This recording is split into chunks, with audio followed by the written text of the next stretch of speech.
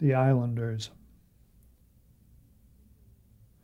Winters, when we set our traps offshore, we saw an island further out than ours, miraged in midday haze, but lifting clear at dawn or late flat light in cliffs that might have been sheer ice. It seemed then so near that each man, turning home with his slim catch, made promises beyond the limits of his gear and boat. But mornings we cast off to watch the memory blur as we attempted it, and set and hauled on ledges we could fetch, and still come home. Summers, when we washed inshore again, not one of us would say the island's name, though none at anchor sloshed the gurry from his deck without one eye on that magnetic course the ospreys fished. Winters, then, we knew which way to steer beyond marked charts, and saw the island as first islanders first saw it, who watched it blur at noon, yet harbored knowing it was real, and fished, like us, offshore, as if it were.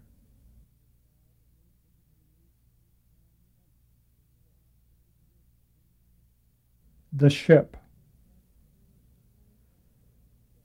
Watches north of the tropics, still dwarfed by the ocean that pocked her iron plates, she's anchored herself off Searsport and swung on her hook for a week's end, a salt mile offshore. Searsport's no liberty port.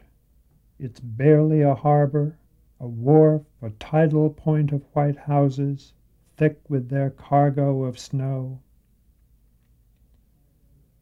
Nobody local knows why she's here, her fires apparently banked, with only the rusted top of her smokestack smudging the frozen air. Talk says that her crew's all sick, but men on a catwalk bend to chip paint. Others stand watch on the wings of her bridge in what, through binoculars, looks like health. She's flown no quarantine flag, no boats put ashore for a doctor, water, or food. Nobody's even landed, in fact, to pay some small respect to the harbor master. Because of the rumor of plague, he's ordered the fish boats to stay in port. The windows of every drowned grandfather's house are busy with roomers, widows, not so much watching the ship herself as watching their husbands congress the wharf. They all agree by her plimsoll marks that she's slightly down by the bow, perhaps because of the crates on her foredeck. Still, she's shown no sign of distress. Although her sheer is foreign, her lights conform to international rules. The consensus is that she isn't Russian. But no man wakes in Searsport who doesn't get up to look for her flag. The women, had they a right word, would pray some name on her transom. If only she'd signal her business, call Mayday, or put in for help, Searsport might ease its distress. Searsport sent more captains to sea than any main port in history. Its children, even, are baptized by disaster. Yet even the town's most famous son, a mutineer hung in the cross trees, could never imagine an old tramp tired of passage, who simply put in need of reflection at anchor. Whatever port Searsport once was, she found it no harbor of refuge. after she'd lain here only 3 days and kept her own silence from Friday through Sunday. Every white house and upright church, self-exiled by anger, prided itself with outrage. Whatever her registry, tonnage, or name, whatever it was she came for, Searsport delivered no goods to her hold and recovered no profit from what she might light. She stoked up her fires early this morning and weighed her great hook before breakfast. Watching her hull and then her thin plume of smoke sink over the known horizon, the town stood as close to attention as Maine is ever with strangers likely to get.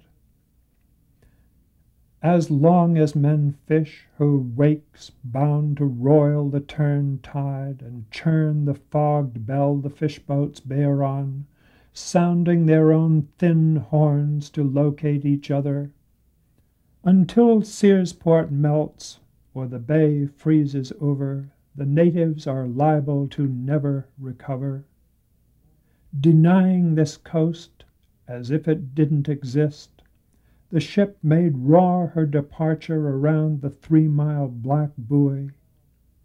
It's always been out there, seaward of every quilt belt and the town's 5 steeples, a secular bell for the exiled ear to home on, tended by gulls in its floating cage, tolling both warning and sea-room. Nobody paid it much mind until this morning. The ship, edging out, gave it 9 great blasts on her horn, as if in familiar salute.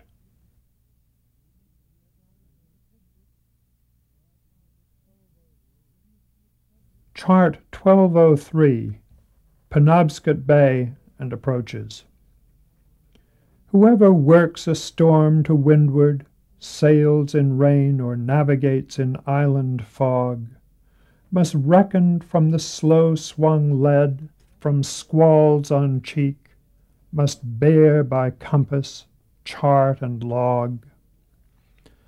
Parallels are ruled from compass rose to known red none, but still the landfall leg risks set of tide, lost buoys, and breakers' noise on shore where no shore was. Whoever plots his homing on these eastward islands knows how sou'west smoke obscures the sunny charts, how gulls cry on a numberless black spar. Where north is west of north, not true, he pilots best who feels the coast for standpipe, spire, tower, or stack, who owns local knowledge of shoal or ledge, whose salt nose smells the spruce shore. Where echoes drift, where the blind groundswell clangs an iron bell, his fishhook hand keeps steady on the helm. He weathers rain squall, line storm, fear, who bears away from the sound of sirens wooing him to the Cape's safe lee. He knows the ghost ship bow, the sudden headland imminent in fog, but where rocks wander, he steers down the channel that his courage dredges. He knows the chart is not the sea.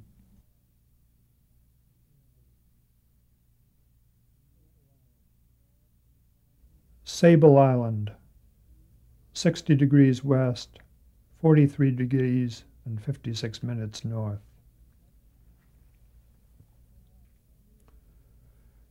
You wouldn't want to go there. Sand is all there is, a graveyard strip of ship's bones in the North Atlantic, backbones, dead eyes, ribs, cast up like the dune itself by an antic surf. Cabot chose not to land. A Portuguese pilot first named it Santa Cruz, drifting for fish on the king's orders.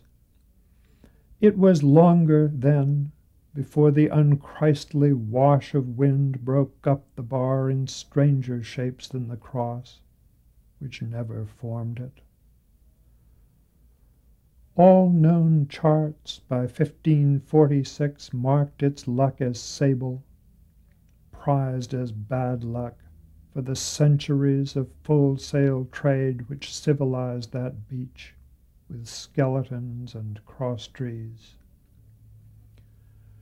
250 known wrecks ghost it now, Gloucestermen, British men-of-war and Greeks, Nova Scotiamen and Vikings. Henry stranded his Bastille convicts there with pardons. A woman with rings on her fingers, lost there when the ship Amelia sank, with all hands, had an emerald hacked off her corpse by professional wreckers.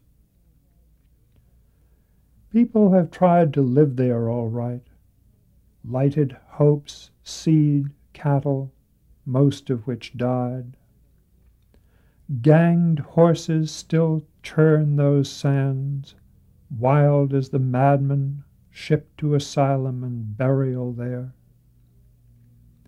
A Boston parson petitioned to own it once, but granted his gift could find no sane person to harvest the crop he claimed his stunted bushes grew in that private Elysium. There was a harbor there years ago, but where, only God knows, now that the tides have sanded it, smooth as an eel. Save for the cumulus hung in mounted thermals over those flat dunes, still as fast ice, you wouldn't know a landfall was in the offing, not even close in if you drifted 40 hours in a lifeboat and woke with the sea making up and the first fog lifted. No upraised oars will get you help there, half swamped by the chop, and not so much bound to any haven ahead as running hull down in the heavy troughs from any last watch kept aloft, and all false havens astern. Only the loud surf sounds this shore, patrolled by a raft of gulls and buoyed by the anvil cloud. Half-drowned fishermen, home from Davy Jones' fleet, tell how the first boy born to castaways here will be island king.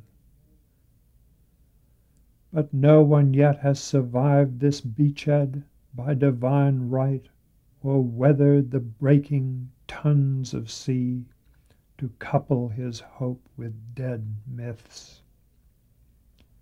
The cloud itself might warn you away, yet sighting it first from an open boat, like many who risk the sea, you have no choice of refuge left. You might even, tugged in under the lee of this island, think yourself safe and forget its history or how you happen to be here.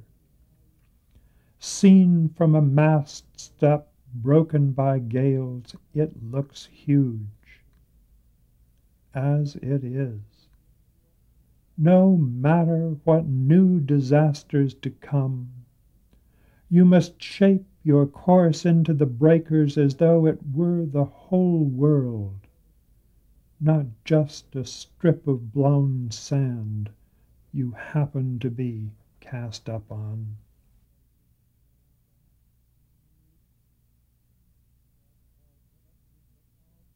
Bolt.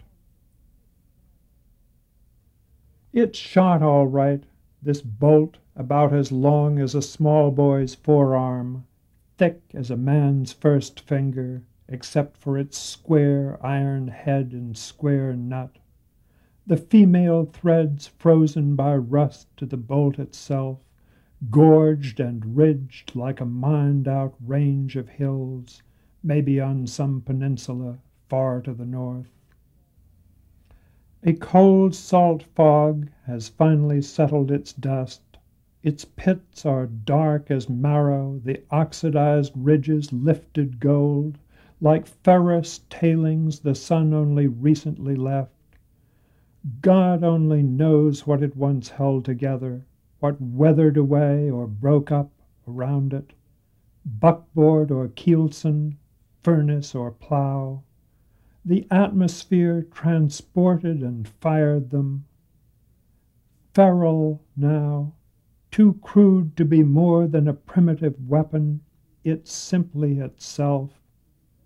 A bolt cast up by tides that can't float it. With nothing else left, a man kneels over it carefully, here on a shore where the stones themselves are adrift.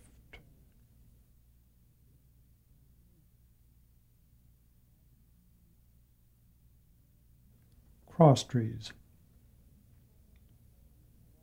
He'd followed the telephone wires for miles, a wire on each arm of the pole's tall cross trees. Now the ground was level, a kind of plateau. Save for the poles and their solo wires high on each cross arm, he'd been for 2 days above tree line. The deer were small, their miniature faces facing away from him as they browsed. They fed back over the treeless distance he had already come. Even at noon the stunted deer sought no cover.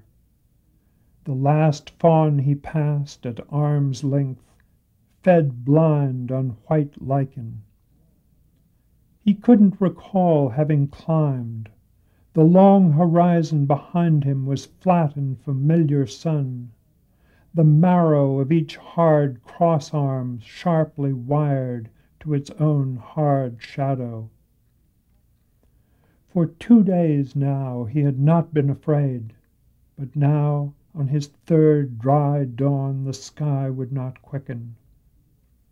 He felt like a deer gone blind in that morning's bright haze. But then it opened. Where wires from the nearest cross arm sagged into infinite sunlight, out into what might once have been a cross, but was not, the plateau split to a depth without bottom.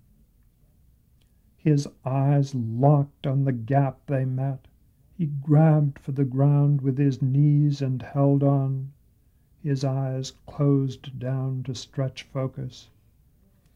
His wrists pressed back at the edge against the steep thrust of a miniature city, a city so deeply sunk that its buildings had no foundation, but lifted clear in their own improbable light.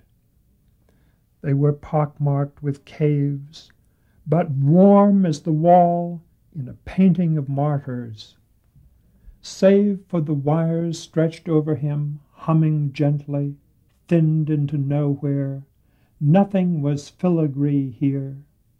The beech tree centered within the city bared its dead limbs in brilliant cantilever. The sand traps roofing each building were perfectly raked. The tines of each rake turned up and left naked. He dug his toes into the hard plateau, trying to trench his way back to known maps or nameable wars. Jesus, God, he said, before the deer nosed toward him, I once shot a 32 on the back 9 at Delft, and now I'm not even myself. with nobody left to tell what I came to, or how I got here, or where it was.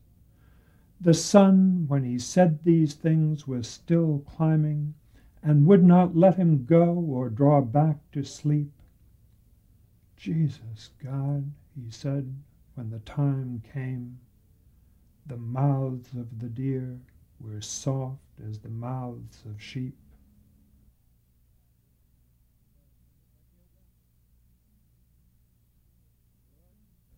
Word. In a flat month, in a low field, I hit on a word with just one meaning. One. It got to me, hard. I stood back up, grabbing for balance. I tried to hit back, but it meant it. No matter what I did, nothing would yield. I tried old levers, hope, belief, love. Earth would not give, not for the world. Not one prospect of any appeal. That was final. The word itself would have the last word. No way around it, over or through. No reason behind it. Who in God's name had what in mind? I dug as deep as my heart could stand.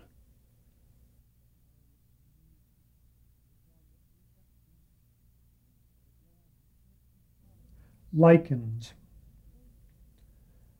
Close to the point a mile upriver where nuclear waste begins to waste, close to the end of the century, the coast weathers before its next weather.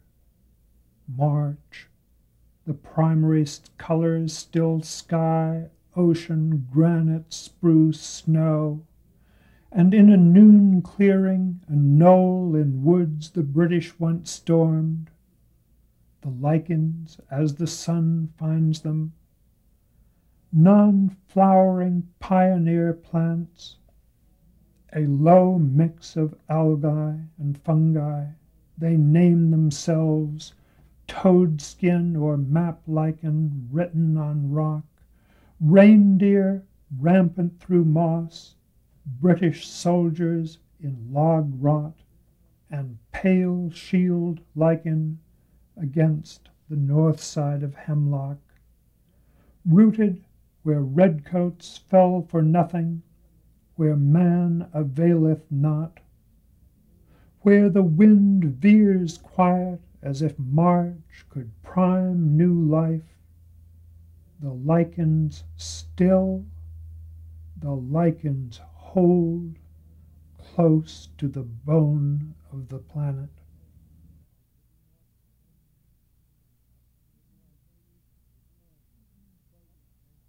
Eaton's Boatyard.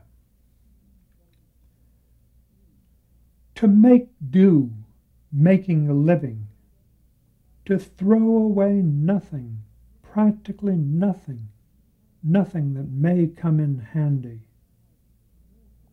Within an inertia of caked paint cans, frozen sea clamps, blown strips of tarp, and pulling boat molds, to be able to find, for whatever it's worth, what has to be there, the requisite tool in this culture there's no end to.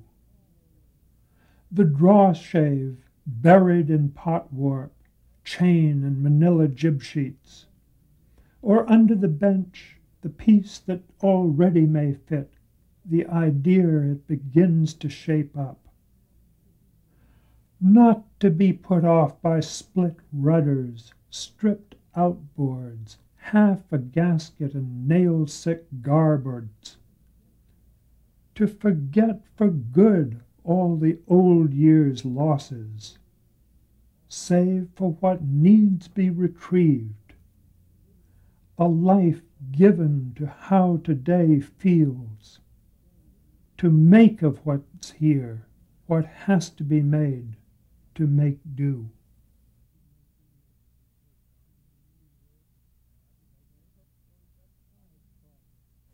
Pride's Crossing.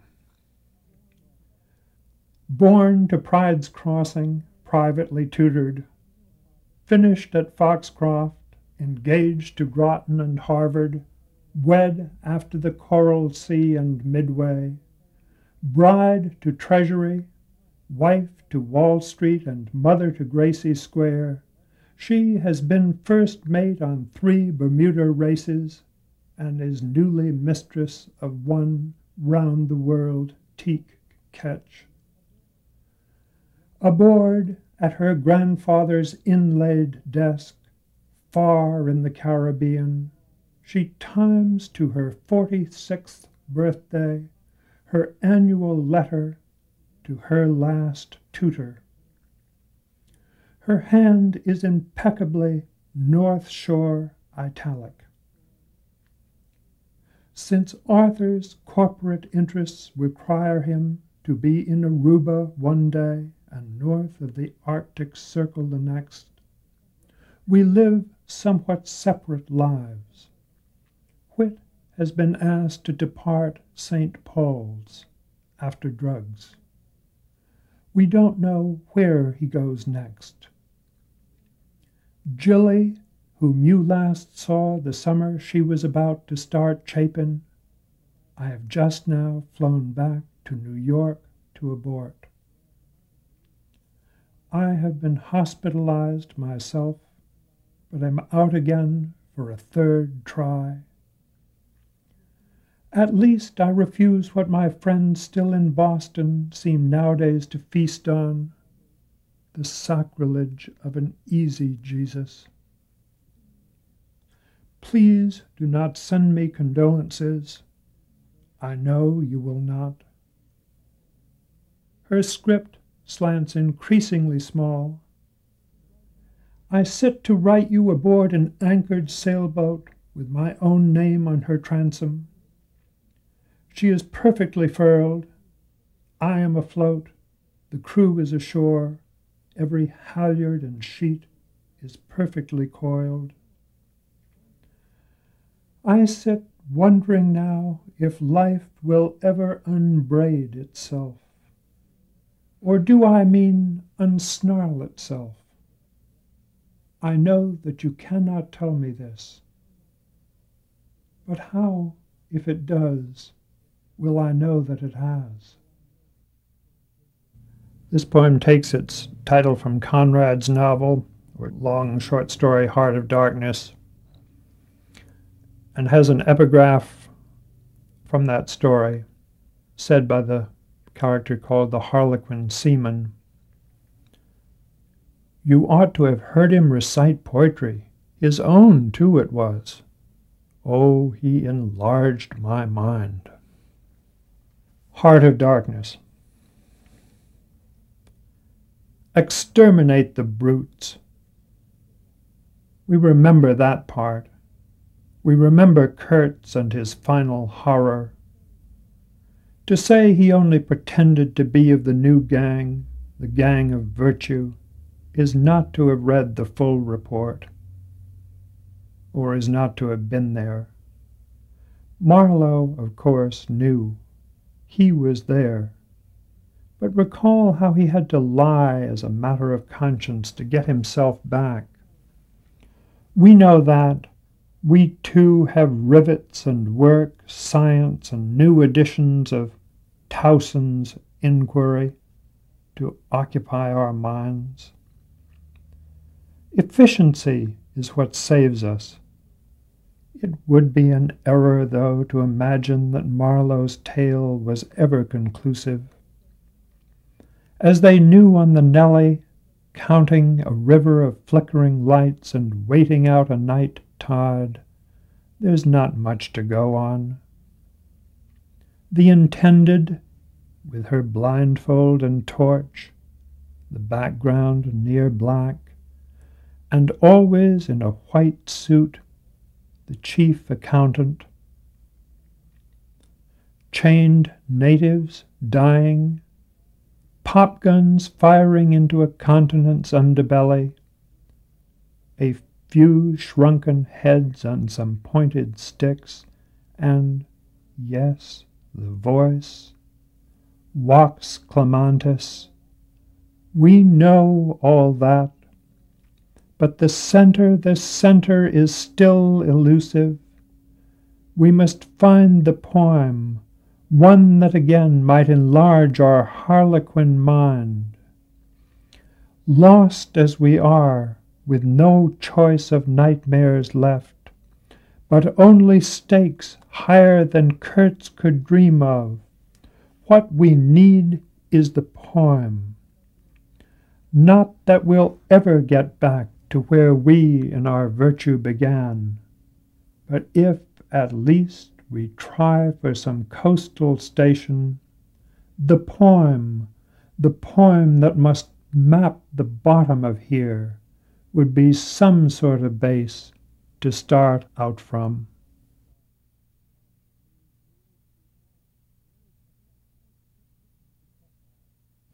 To Chekhov, in the November when I could bear to read nobody else. Finally, I have come to you, out from behind hard mountains that looked like the Urals when I looked back a last time, back across the low river, the old rope ferry sagging downstream. I think now of the ferryman weighed by the army greatcoat I left him on the far bank. My gray mare dances sideways across the shadowless steppe, spooked by my hatless shadow. Whenever we reach the Donetsk station, where you are already waiting, I have to tell you how a fat troika driver going the other way tipped me his hat, and why I could not salute back. And you, I expect, will know his 3 geldings by name, and will tell me the driver's story, knowing who owns him, and by what human motive on this particular day he drove his troika to mountains beyond the river. There is much about myself that I do not believe, much about the river and every mountain behind it I cannot yet love. Yet owing to what you wrote me, I ride to meet you, slowed as I am by how my mind drifts sideways. I give my mare free rein, dancing sideways toward the Donetsk station. You will be there waiting to tell me where I've been.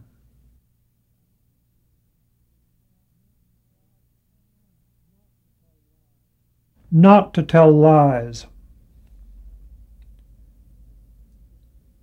He has come to a certain age, to a tall house older than he is, older by far than he ever will be. He has moved his things upstairs to a room which corners late sun. It warms a schooner model, his daughter's portrait, the rock his doctor brought him back from Amchitka. When he looks at the rock, he thinks Melville. When he touches the lichen, he dreams Thoreau. Their testaments shelve the inboard edge of the oak-legged table he writes on. He has nailed an ancestor's photograph high over his head. He has moored his bed perpendicular to the north wall.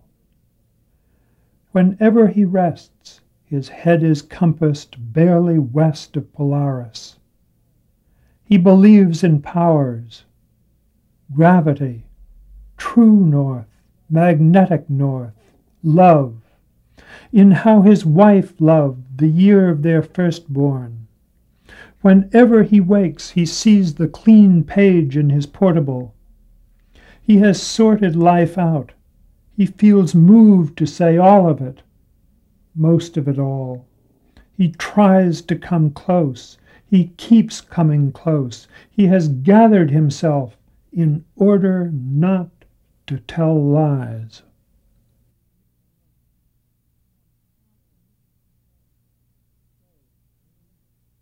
Stove. I wake up in the bed my grandmother died in. November rain. The whole house is cold. Long stairs, 2 rooms through to the kitchen, walls that haven't been painted in 60 years. They must have shone then. Pale sun, new pumpkin, old pine.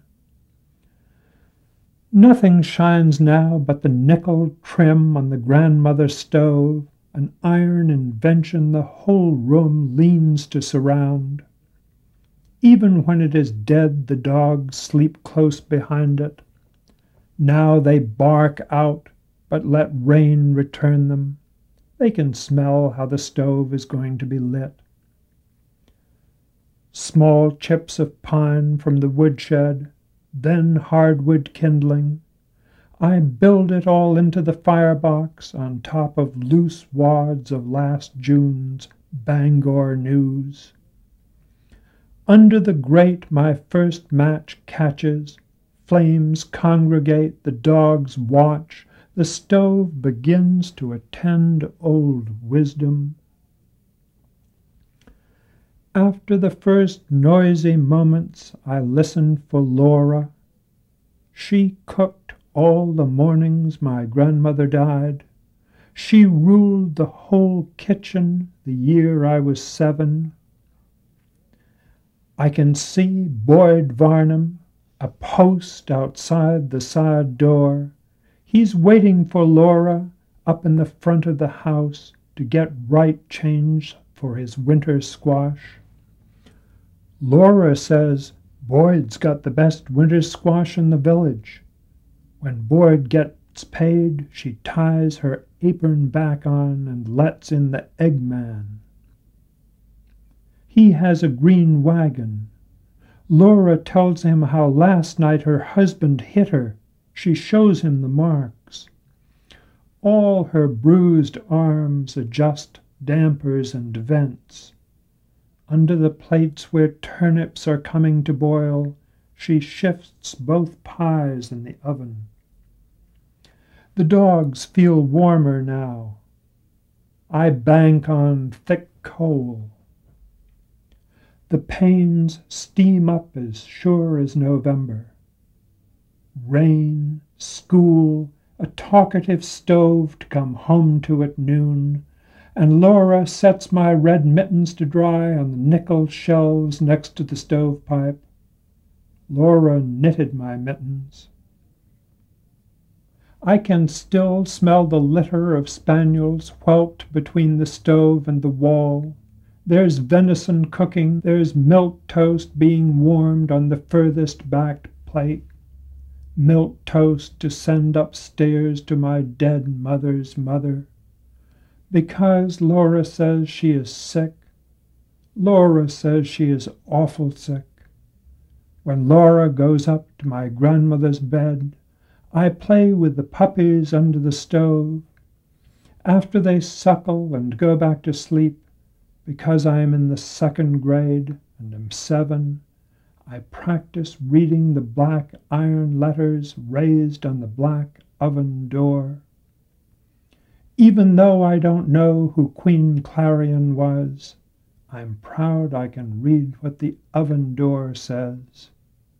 It says, Queen Clarion, Wood and Bishop, Bangor, Maine, 1911.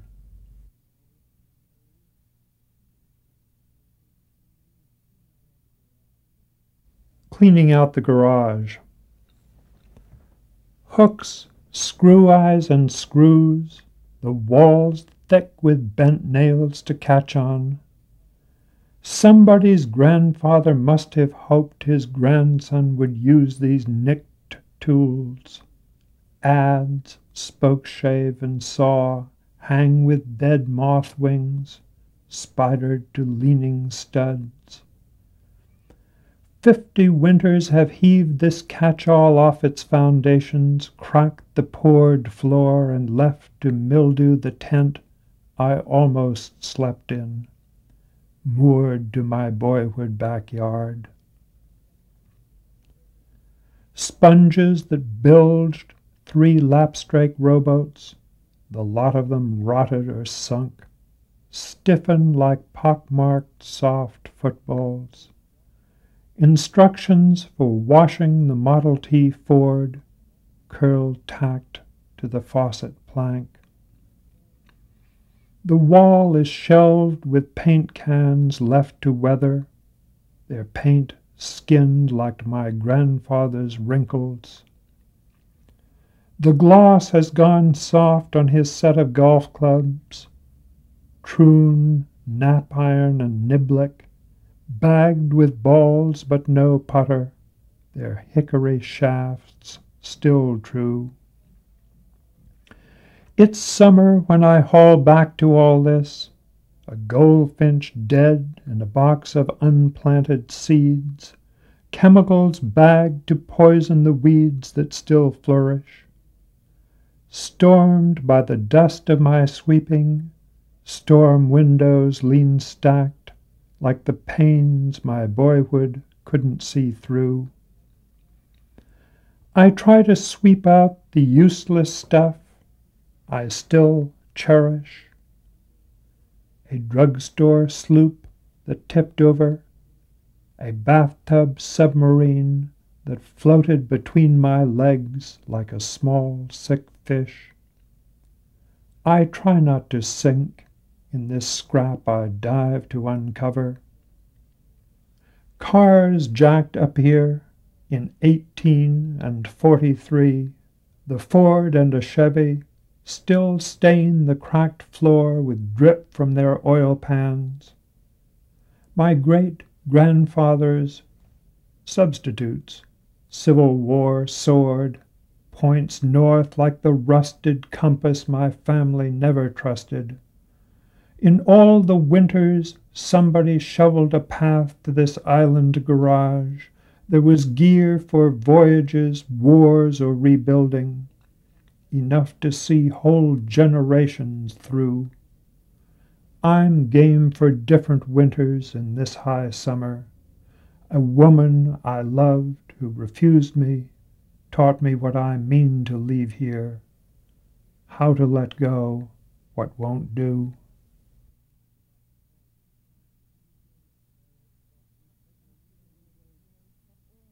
After the rebuilding. After the rebuilding was done and the wood stove finally installed, after the ripping out of walls, tearing back to its beams the house he'd lived in frozen for over 50 years, he started mornings up with the world's most expensive kindling. Not just scraps of red oak from new flooring, ends of clear birch from kitchen trim, and knots from number 2 pine, but odd-lot pieces of his old life, window frames clawed from his daughter's lost room, his grandfather's coat peg, shelving his mother had rolled her crust on, and lathing first plastered the year Thoreau moved to Walden. The wood stove itself was new. The prime heat for 4 new rooms descended from 7. The central logic for all the opening up, for revisions hammered out daily, weeks of roughing in, and after months of unfigured costs, the final bevels and the long returning. Oh, when he first got up to rekindle the fire of November mornings, he found that everything held heat. He sweat as he tossed the chunks in. He found himself burning, burning.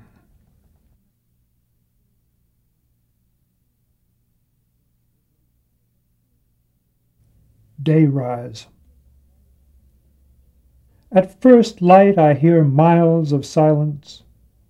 Except for the first selectman's snow tires snuffling up Main Street, it's Sunday quiet.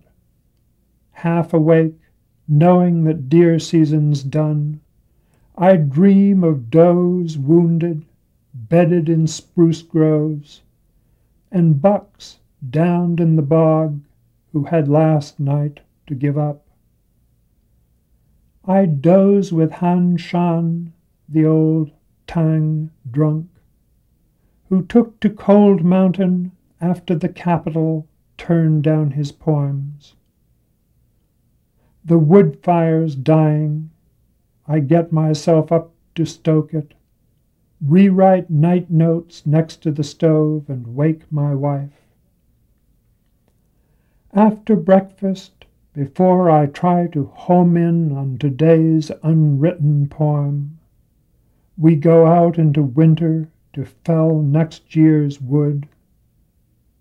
With her small axe and my stuttering saw, we cut near the bog on the low spruce crown of the woodlot we call Cold Knoll.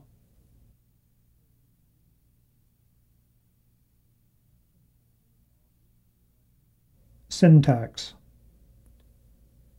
Short of words, in that quick dark where there was nothing between them, he longed in her for some light verb, which, if she could, would ease him.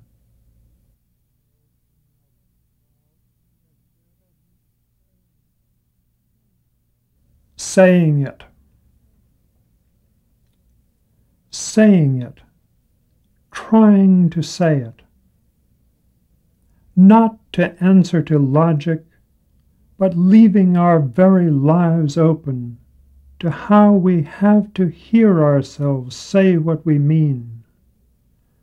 Not merely to know, all told, our far neighbors, or hear beside us now the stranger we sleep next to. Not to get it said and be done, but to say the feeling, its present shape, to let words lend it dimension, to name the pain, to confirm how it may be borne, through what in ourselves we dream to give voice to find some word for how we bear our lives. Daily, as we are daily wed, we say the world is a wedding for which, as we are constantly finding, the ceremony has not yet been found. What wine, what bread, what language sung! We wake at night to imagine, and again wake at dawn to begin, to let the intervals speak for themselves, to listen to how they feel, to give pause to what we're about, to relate ourselves over and over, in time beyond time to speak some measure of how we hear the music.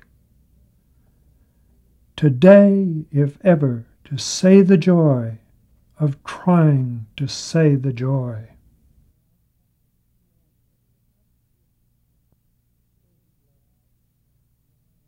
First lesson. Lie back, daughter. Let your head be tipped back in the cup of my hand, gently, and I will hold you. Spread your arms wide, lie out on the stream and look high at the gulls. A dead man's float is face down. You will dive and swim soon enough where this tide water ebbs to the sea. Daughter, believe me, when you tire on the long thrash to your island, lie up and survive.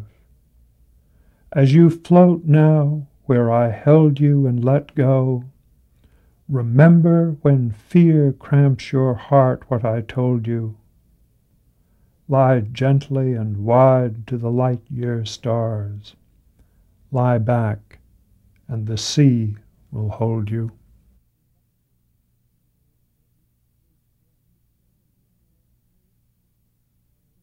Generation. A bald 50-some, shaving in his dead father's nickel-plated extensible mirror, patented 1902. The father, stripped to bathe, notes his bare grandson studying again from 4-year-old eye level the old primary stem, hanging out from the apple pouch where he remembers his father's, presiding over a wad of wire hair. He shaves, considering all the trouble.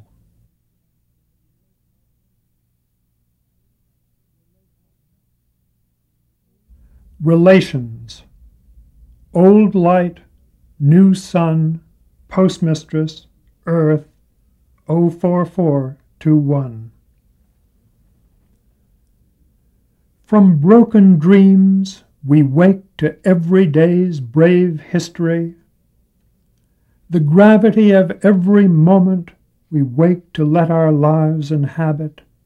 Now, here again, this very day, passionate as all Yeats woke in old age to hope for, the sun turns up. Under an offshore cloud bank, spun at 700 and some miles per hour to meet it, rosy as the cheeks of a Chios woman Homer may have been touched by, just as Janet is touching, climbing familiar steps, granite locally quarried, to work at 04421, a peninsula village spun just as Janet is spun into light, light appearing to resurrect not simply its own life, but the whole improbable system, tugging the planet around to look precisely as Janet looks, alight with the gravity of her office, before turning the key that opens up its full radiance, the familiar arrivals, departures, and even predictable orbits, in which with excited constancy, by how to each other we're held, we keep from spinning out, by how to each other we hold.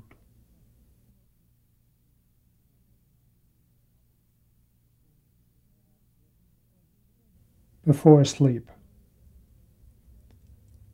The day put away before bed, the house almost closed before night. By the time I walk out over the knoll, down the steep main street that dead ends in the sea, the village has put out its lights. The winter stars are turned up over the tide, a tide so quiet the harbor holds stars. The planet holds. Before the village turns over in sleep, I stand at the edge of the tide, letting my feet feel into the hillside where my dead ancestors live. Whatever I know before sleep surrounds me, I cannot help know. By blood or illness, gossip or hope, I'm relative to every last house. Before I climb home up the hill, I hold, I wait for myself to quiet, breathing the breath of sleepers I cannot help love.